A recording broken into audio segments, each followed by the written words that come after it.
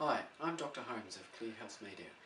Thank you very much for purchasing our iPhone application to test Subjective Visual Vertical. What I'm going to do in this video is show you quickly and easily how you can set this up to be able to test Subjective Visual Vertical in your patients. You need three things: your iPhone obviously, a bucket, you can purchase this quite cheaply from a local $2 store or something like that, and some blue tack. To stick the iPhone into the bucket, I recommend that you use the blue tack. It's best if you maybe take 4 blobs of blue tack, put them on the back of the phone like so. If you've got a hard cover, you probably don't need to take the cover off. However, some of the silicone covers the blue tack probably won't stick to very well, so you may well need to remove those.